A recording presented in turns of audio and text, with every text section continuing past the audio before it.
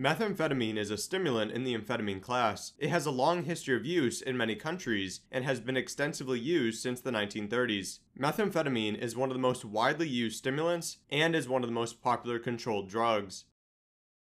Among its positive effects are alertness, stimulation, euphoria, mood lift, disinhibition, increased sociability, increased motivation, temporary cognitive enhancement, and greater sexual desire, pleasure, and stamina. The negative effects may include increased blood pressure, increased temperature, appetite reduction, jaw clenching, increased heart rate, paranoia, anxiety, aggressiveness, and insomnia. Methamphetamine has been prescribed for numerous conditions throughout history, but some countries have stopped using the drug entirely, and others have only approved it for a limited range of applications. In the US, it is still sometimes used for ADHD and is occasionally prescribed for weight loss, narcolepsy, and excessive sleepiness. The effects are very similar to those of amphetamine, and the greatest difference appears with the route of administration. Oral amphetamine, such as with Adderall, will have some notably different subjective effects compared to non-oral methamphetamine. When the route is the same, the differences are pretty small. The stimulation it provides is quite apparent, and at common or strong doses, it may be characterized by both significant mental stimulation and difficulty remaining still. Methamphetamine's effects on sexual behavior are not unique, but they are notable due to the drug's popularity among certain populations. It can reportedly provide a range of positive effects in this area, including increased stamina and pleasure. The drug's ability to increase impulsiveness can contribute to unsafe sexual decisions, however. One of methamphetamine's alleged effects is its ability to cause dental problems. However,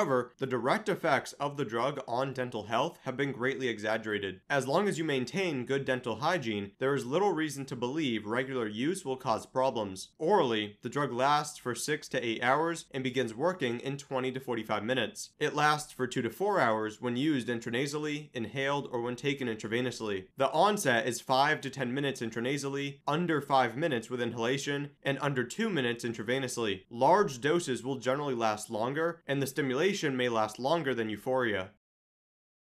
Methamphetamine exists as two enantiomers, S and R-methamphetamine. Both are active, but S-methamphetamine is more active and provides subjective effects for a longer period. R-methamphetamine, also known as levomethamphetamine, is available without a prescription in some products. Both S-methamphetamine and a racemic mixture of the two have been sold depending on which precursors are available at the time. The main precursors are ephedrine, pseudoephedrine, and P2P, also known as benzyl methylketone, BMK, and phenylacetone. Methamphetamine is more lipid soluble than amphetamine, allowing it to more rapidly cross the blood-brain barrier. This is one of the differences that contributes to more central versus peripheral action with each dose. It operates in a few ways to increase the total effect of dopamine, norepinephrine, and serotonin in the body. First, it blocks the reuptake and reverses the flow of their transporters, and second, it operates at VMAT2 to send more of those neurotransmitters into the cytosol, which eventually leave the cell.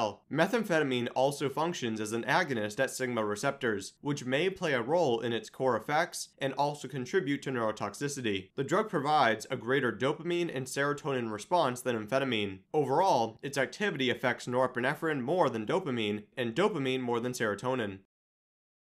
A normal medical dose of methamphetamine is 10 to 25 milligrams per day in 2 doses. Orally, a light dose is 5 to 15 milligrams, a common dose is 15 to 30 milligrams, and a strong dose is 30 to 45 milligrams. Intranasally, a light dose is 5 to 10 milligrams, a common dose is 10 to 30 milligrams, and a strong dose is over 30 milligrams. When inhaled, a light dose is 5 to 10 milligrams, a common dose is 10 to 25 milligrams, and a strong dose is 25 to 40 milligrams. Intravenously, a light dose is 5 to 10 milligrams, a common dose is 10 to 30 milligrams, and a strong dose is over 30 milligrams.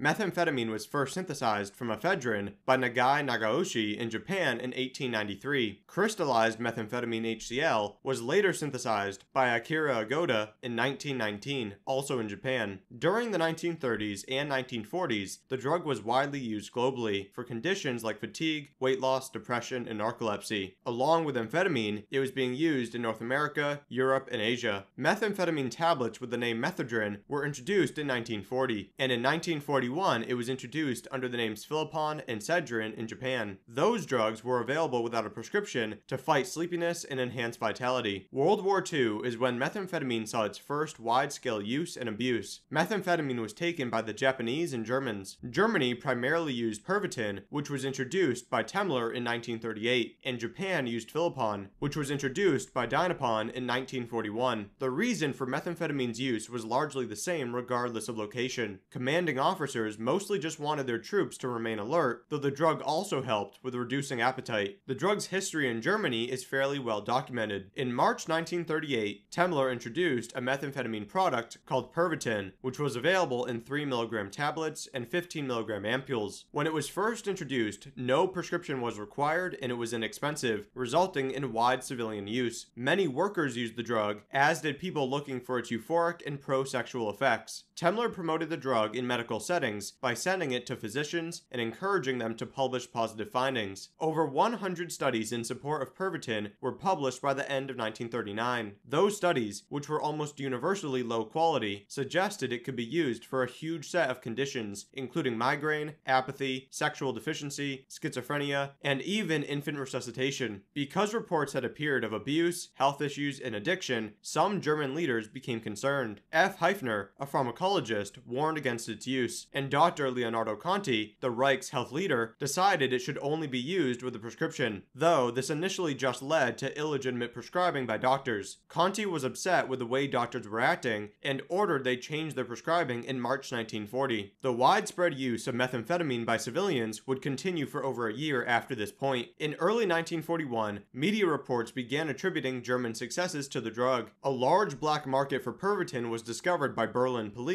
in the spring of 1941. It was truly treated as a controlled drug by July 1941, though use could continue in the military. Looking at the military's response to methamphetamine from the late 1930s until the end of the war, we see that it was widely used, while also being combated by German officials. Temmler's request to get Pervitin into the military was submitted in 1937, but it was not accepted until 1940. When it was approved, it was not meant for anything other than major cases of exhaustion. It was also decided that each use of methamphetamine should be followed by long restorative sleep. From the beginning, the army and other parts of the military used Pervitin more than expected. Medical packs began containing rolls of 33 mg tablets in April 1940. From April to December, the medical depots dispensed an estimated 30 million tablets. During that time, reports of widespread use appeared, and it was credited with saving many lives. But some users also suffered dangerous health consequences, including fatal heart attacks. In response to further complaints from civilian and military officials, the availability of methamphetamine was sometimes restricted. However, widespread use persisted through the rest of the war. Another application of the drug in German territory was by SS officials. They both used the drug and tested it on inmates in the concentration camps. It was used in hunger experiments and during 60-mile heavy backpack walks that the inmates were forced to take on 3 hours of sleep. The first major wave of methamphetamine use in the US and Japan appeared between 1945 and 1950, driven partly by stockpiles left over from the war. Multiple products were available between the 1950s and 1970, including the Valo inhaler, Methadrin, and Obitrol. A liquid methamphetamine product was also used to treat heroin addiction. The 1960s saw a second wave of use in the US, and illicit production began in 1962, following the withdrawal of some methamphetamine products from the market. Anti-amphetamine activists began using the speed kill slogan in the 1960s due to the rise in recreational use. The illicit methamphetamine trade was dominated by motorcycle gangs, like the Hells Angels, between the 1960s and 1980s. Production eventually shifted to Mexico. Methamphetamine was considered a major problem in the US and Japan in the 1980s and 1990s. There was a rise in high-purity S-methamphetamine in Hawaii around this time, and it was imported from the Philippines, Japan, and Taiwan. With P2P now controlled in the 1980s, ephedrine and pseudoephedrine became more popular. Both were trafficked into the US from Mexico. Use spread during the 1990s, with Australia, Thailand, and other Asian countries affected in a significant way. As of the 2000s, methamphetamine is a top illicit drug, and use rates are notably high in the Philippines, Australia, and the US. South Africa, Iran, North Korea, and some parts of Europe have also seen an increase. Currently, the purity varies significantly by location and batch. It is usually much higher, with crystallized versus powder methamphetamine, with the total range being from 10 to over 80% pure. Along with the US, there is a fairly high use rate in Asia, where it is the first or second most widely used illicit drug in many countries. Methamphetamine is found with some regularity in MDMA tablets, exposing more people to the drug. It is the most widely seized of the amphetamines, and methamphetamine labs are the most common kind of illicit drug lab in the US. Production primarily occurs in Mexico, the US, China, Indonesia, Malaysia, and Thailand. Some production has also been recorded in the past decade in South Africa, Iran, and West Africa.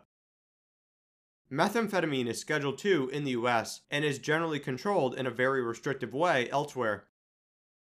It is important to understand that the harms of methamphetamine are primarily seen when large amounts are used in a binge-like manner or the drug is taken consistently at very high doses. Not sleeping, which is common with some use patterns, exacerbates the harms. Fatal overdoses are quite rare, though they can occur. Those deaths are generally connected to extreme hyperthermia and cardiovascular problems. Without death, very dangerous effects like hyperthermia, severe tachycardia, vasoconstriction, convulsions, and coma can still occur. In addition to those physical problems, there will usually be severe psychological disturbance when too much is used. Low to common doses aren't associated with much beyond the level of anxiety and moderate heart rate increases. Once you enter high doses or redosing, which can mean using hundreds of milligrams, problems arise both acutely and chronically. Psychosis can be evoked with acute high doses, during binges, and with consistent high doses. It presents much like paranoid schizophrenia and includes hallucinations and delusions. The hallucinations are primarily auditory, though they can be visual and tactile, and the delusions are characterized by concerns about persecution, mind reading, and similar problematic beliefs. The recovery from an acute psychotic state is usually quick, though it can persist for days and even weeks in some cases. Prolonged psychosis is primarily seen in those who've been taking very large amounts for a long period of time. Cardiovascular concerns also exist and can lead to dangerous and fatal outcomes. The drug is cardiotoxic when large amounts are taken acutely or in the long term. Two controversial problems with methamphetamine are neurotoxicity and lasting cognitive impairment. Neurotoxicity does seem to exist with dopaminergic and serotonergic neurons. It seems to be heavily connected to reactive oxygen species, excitotoxicity, and hyperthermia. Compared to amphetamine, it appears the risk is higher with methamphetamine dose for dose. Methamphetamine has been associated with impairments in executive function, learning, memory, and other realms of cognitive function. These results are somewhat controversial, but it does appear at least some cognitive impairment can exist for weeks and sometimes months after very significant use. Withdrawal from methamphetamine includes disturbed sleep, depression, anxiety, and cognitive impairment. Agitation, reduced energy, and vivid or unpleasant dreams are also commonly reported. The depression and anxiety is greatest for 2 to 3 days, and it declines over the next 10 days. Some of the risky combinations include other stimulants and tramadol. If you have any questions about methamphetamine, feel free to leave them in the comment section. In order for the Drug Classroom to provide more education, support is necessary, and the best way to support is through Patreon at patreon.com/thedrugclassroom. You can also contribute through PayPal or Bitcoin. You can connect with me on Twitter at Seth A. Fitzgerald and via email at seth@thedrugclassroom.com. More information and links to references can be found on the TTC website using the link below.